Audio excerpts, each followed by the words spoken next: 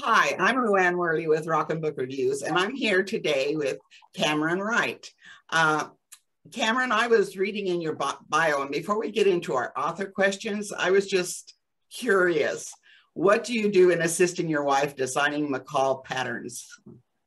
Yeah, so she actually doesn't still design, but we did in the past. She was for 15 years, she was the exclusive bridal designer for the McCall Pattern Company. So that was a pretty fun gig. We would go to New York a couple of times a year and present new patterns. And in fact, we were calculating one day kind of how many brides had worn dresses that she would have designed the pattern for. And it was over 1 million brides, just bragging on my wife there. So that was an industry that the sewing industry, right, has been kind of on a downward trend. So a few years ago, she jumped out of that, and she is a decorative artist, and she paints in buildings really all over the world. As far as what I did, you know, I handled the business side of things. She was kind of the creative person, and I kind of handled the business side when we were doing work for McCall's.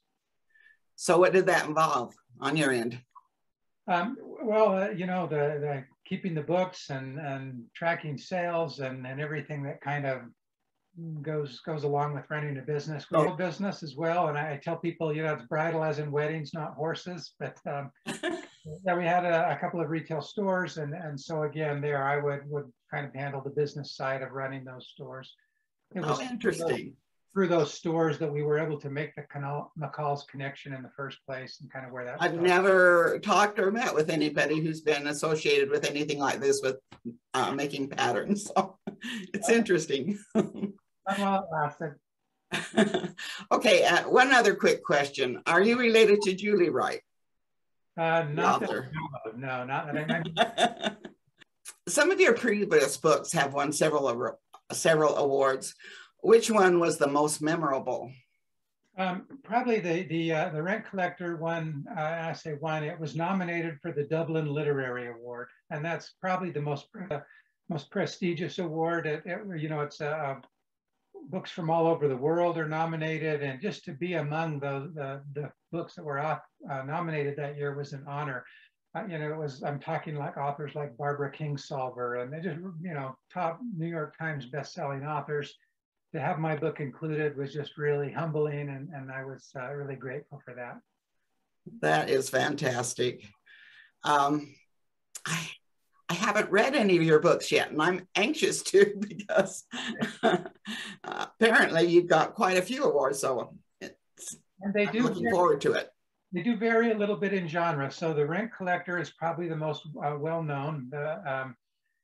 It and The Orphan Keeper are very similar in sort of genre and style.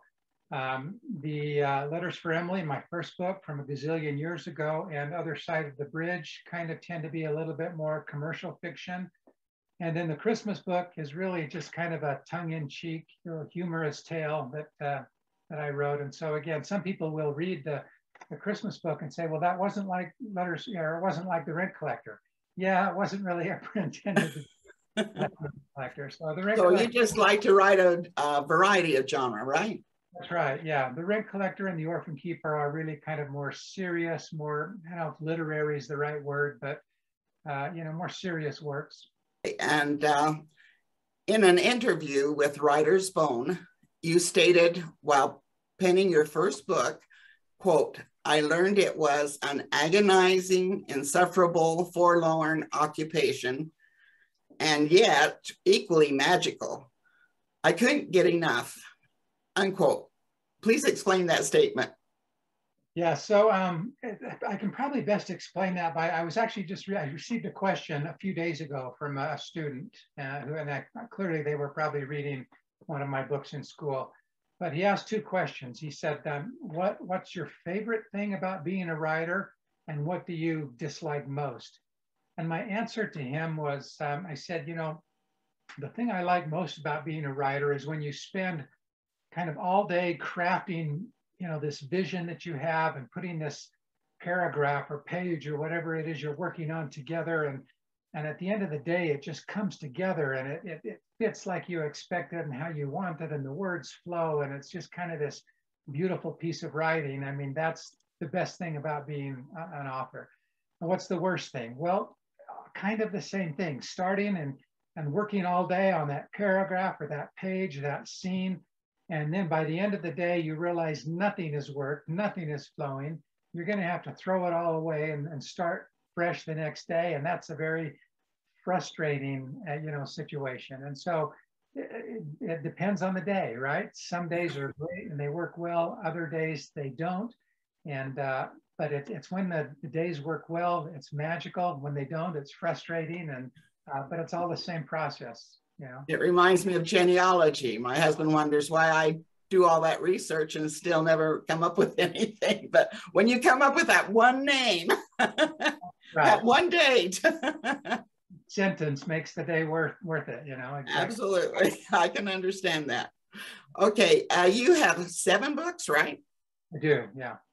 You feel your novel In Times of Rain and War is your most ambitious. Tell us a little bit about the book and why you feel it's the most ambitious. Yeah, so I when I realized I was going to write a World War II story, I mean, that's exciting because, it's a great genre to write in. And I think a lot of authors kind of gravitate toward that era, that time in history, because it is really amazing. But I completely underestimated the effort that would take. I thought, it might take 2 or 3 months of research. Well, from the time the story was introduced to me to when it actually came out, it was 3 years. And so I would sit down and think, okay, I'm ready to write. And I would start to write and realize, I didn't have a grasp yet of the things that I needed to understand. And so it would be more research and more study. And then I'd try again and I'm still not ready. And that went on for a long time before I really felt like I could sit down and write a story in that era. When you're writing World War II, you can't just make stuff up. I mean, it has to be accurate. Not only, the technical aspects of the war and of the military side, but really the sense of what the people were feeling, what were they going through, what was the mood like. And, the book's set in World War II, London, during the Blitz. And so it's a specific time in history that I'm trying to set this story in, and it just needed to be right. And it just took a lot longer than I expected it would to do the research. What inspired the story? I was at a book event for the Orphan Keeper, and I met a woman there whose name's Rachel Bowers. And Rachel, she served in Iraq, and she not only served in Iraq, she would ride in the front of their nighttime convoy and watch for roadside bombs. When she came home, it was with a Purple Heart, a Bronze Star, and the Army Commendation Medal for Valor. She has this amazing story that took place in Iraq, and I was really excited about that. And in the middle, as she's relating to me her story, she stopped and she said, "Oh, wait, I need to also tell you my grandfather served in World War II as a bomb disposal expert." And, I was gold to my ears. I thought, you know what, I want to write this story. And so I had intended originally to write her grandfather's story as bomb disposal in World War II and have her story, have them be together in one volume. So you'd go right from his story to her story, because she has an event in Iraq where her grandfather is very instrumental in really saving her life. And so I thought it would be so great to have those two together. It just didn't work. It was so jarring to go from World War II and all these characters you've come to know and respect, to then jump into a completely different era, new characters, a new war, new time. And so, because it just didn't work, I separated those two out. And so there's In Times of Rain and War is the World War II story, Rachel's grandfather, and then Saving Rachel McCallie is kind of the follow-up story. It's Rachel's story in Iraq, and now they're 2 separate books. The cool thing is people can download Rachel's story for free. If you go to my website, authorcamronwright.com, you can download it there. I do want to kind of throw out, though, I would read them in order. Don't read Rachel's story first, because there's kind of spoilers in her story to her grandfather's World War II story. That's kind of how I was introduced to the World War II story and to Rachel's story and how that whole thing played out. So you've got 2 now in that genre. Do you plan on writing more? I kind of, the stories over the years have just sort of come up or come to me, if you will. And I'll just kind of wait and see. I don't want to say that, definitely will or won't. I don't know yet. What is your next big project? So right now, the publisher called and they're bringing out a young reader edition of both The Rent Collector and The Orphan Keeper. And so I'm in the middle of kind of doing those. The Rent Collector's done and in fact, I've even got a cover for it here. This is what the cover is going to look like for the young reader edition of The Rent Collector. So real excited about that. You know, the young reader it's going to be an 8 to 12-year-old kind of audience. The Rent Collector has been used in schools all across the country, and that's been really amazing to see. And this is exciting because now it kind of opens up the story to a little bit of a younger audience. And right now I'm in the middle of writing The Orphan Keeper for that same audience. So that's what I was going to say, are you, most of yours are standalones. Will this be a series? No, I don't really have plans for that. I mean, you know, there's always a possibility that a second book could be written for really any of the books that I've written, but that's no plans for any of that right now. In a way, I'm grateful to hear that because I have so many series. I lose track of what that book was when they come out with a second one. So. Those are forced, and I don't want to force a story. Okay. Do you have any final comments before we leave? You know, not really. I appreciate the readers out there who pick up and read my books. I tell readers, you know, if they didn't read my books, I wouldn't have the chance to write. And so they're clearly my heroes for reading those and sharing them with others. So thank you very much.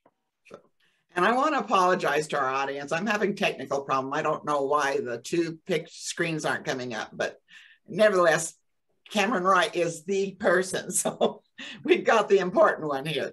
So we have a wonderful giveaway, and we are offering a print copy of In Times of Rain and War for anybody in US or Canada area. We want you to all get on rockinbookreviews.com, and there'll be a raffle copter there to enter. Okay, and thank you so much. You're a delight, and I've been excited to meet you, and I'm excited to read your books. Thank you very much. It's been my pleasure. Okay, and we're signing off now, and we hope that you'll search the universe through books. Bye now.